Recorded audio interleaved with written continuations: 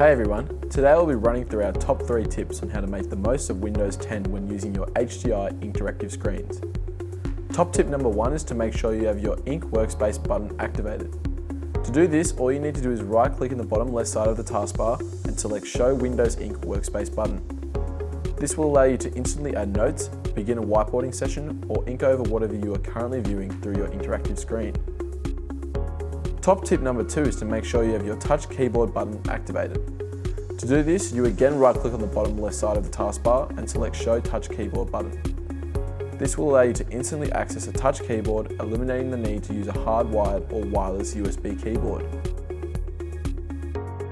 Our third top tip is to download the Microsoft Whiteboarding App. To do this, go into the Microsoft Store, search Whiteboard and click on the Microsoft Whiteboard application. Once you've installed the application, you're able to start multiple whiteboarding sessions, add in documents to annotate over during those sessions, and then save and send your work instantly. For more tips on how to make the most of your interactive screen, visit our website.